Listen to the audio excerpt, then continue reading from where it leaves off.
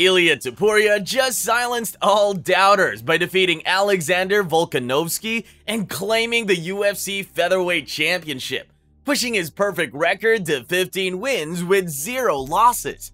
Yet there's so much more to him than just his devastating knockouts and slick submissions. Did you know that once he completely trashed a guy in a bar brawl? Or what about his bizarre weight cutting techniques that put any nutritionist to shame? Or the fact that he's been blessed by the bodybuilding god Arnold Schwarzenegger himself. Join me as we explore 10 mind-blowing facts about Ilia Topuria that show there's a lot more to this champion than meets the eye.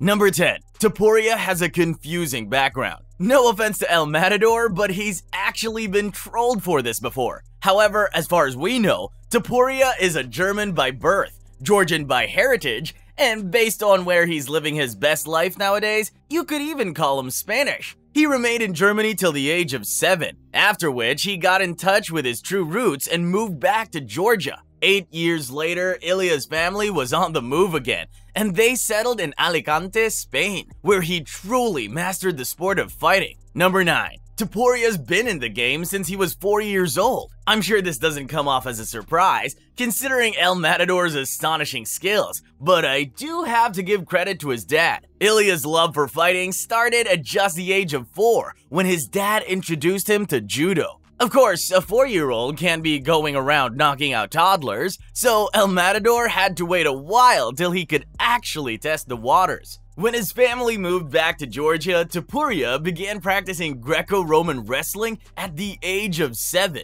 After perfecting the fighting style for 8 years, he switched things up and got into Brazilian Jiu-Jitsu and MMA when he settled in Alicante. In fact, that's when things started to get real for El Matador, because he was so passionate about BJJ that he ended up becoming the first Georgian black belt in the sport. Number 8. He's a former Arnold Classic champion. Yep, I'm talking about the same Arnold that all of you know. Sure, he might not have been a fighter, but to fight in front of the legend is an honor in itself, especially for a 17-year-old Georgian kid. Schwarzenegger himself organized the Arnold MMA tournament in Madrid back in 2013, and he was lucky to see greatness being born. The finalists were ironically brothers. That's right, Ilia was up against his very own flesh and blood, Alex Topuria. But they decided to not fight each other out of respect, and both brothers were crowned co-champions of the tournament. But I believe, and I'm sure Topuria would agree, that an even bigger honor was to shake hands and exchange a few words of confidence with a world bodybuilding Number 6. He's fluent in many languages. Not surprisingly, considering he spent the better part of his life bouncing around from place to place.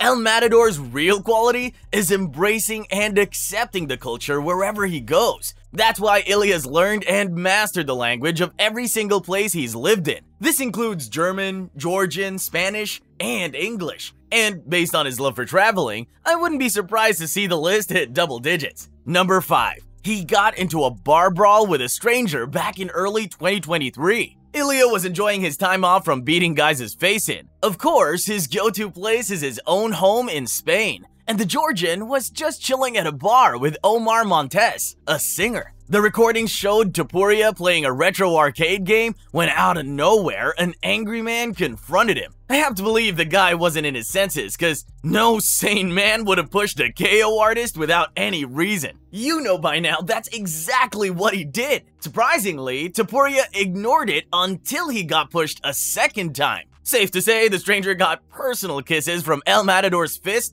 until the spectators pulled him off the poor man, only for him to break free and pursue the man. Believe me when I tell you, it was a real movie scene, with tables and bodies flying everywhere. But the important thing is, the man is alive and well, so you can stop holding your breath. Number 4. He's in a relationship. From the looks of it, El Matador's checking off item after item on his bucket list. The man couldn't have asked for a better partner than Georgina Uzcategui-Badel. Georgina is a huge fitness and health enthusiast, and also an entrepreneur. The businesswoman is the proud founder of the company Future and Energy. But if there's something she takes more pride in, it's her amazing boyfriend. Badel's Insta is filled with pictures of herself and El Matador with captions so full of affection and admiration that they'd put Cupid to shame. Ilia also returns the favor by flaunting his one-of-a-kind partner on his social media. He also posted images with a young boy whom he calls his little prince, though it's not sure if he's Topuria's son or even if Georgina's his mother. Number 3. He's been with Clément Club for more than a decade. When it comes to loyalty, Topuria is the best example for anyone.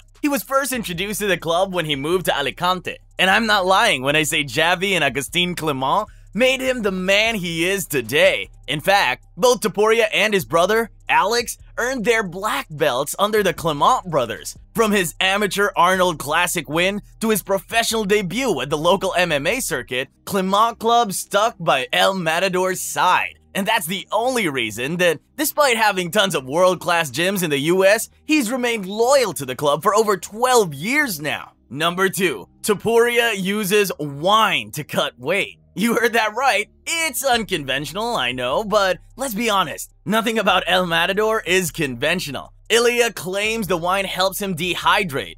Ilia Topuria in the flesh, cutting weight and drinking vino. How we doing? We're doing great, man. It was the easiest weight cut I ever had, so happy.